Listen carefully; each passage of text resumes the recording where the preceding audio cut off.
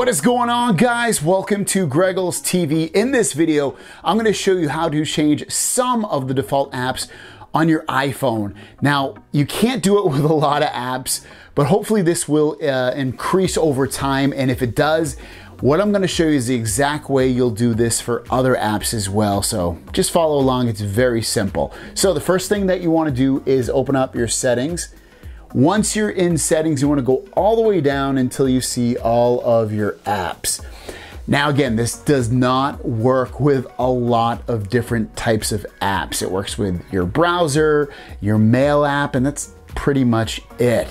Again, this might increase over time, so if it does, this is exactly what you'll do. So if we want to change our mail app from the default mail app to something else like Gmail or Yahoo Mail or even some other mail app, we can, but remember, you have to have one of those other apps already installed from the App Store. So if you don't, go into the App Store and download that said app that you want to be your default mail app. So I have Gmail installed, so what I'm going to do is going to open up Gmail, and then I'm going to see default mail setup. I tap on that, and then I can just tap on Gmail, and it'll be a little checkbox next to it.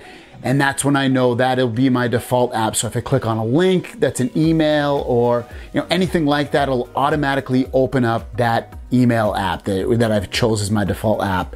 You can choose Yahoo Mail, regular mail app, and if you had other mail apps, you could do that as well to make it your default mail app in case you don't want to use the default Apple Mail app.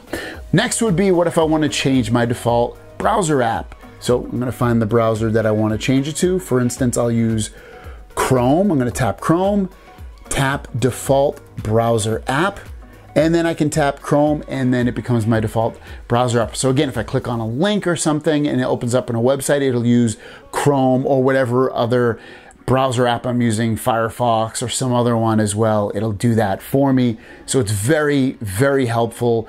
In case you're not a big fan of some of the Apple apps or something like that, you can easily change it. So there you guys go. That is how to change some of your default apps. If it's one of these apps or they add more features, like maybe you're able to change your navigation app, your Maps app one day in the future, you would just go into Google Maps or Waze or whatever app you have installed. That's an alternative to the Maps app, and you'd be able to change it the same way I changed these other apps. Thanks for watching. See you guys down the road.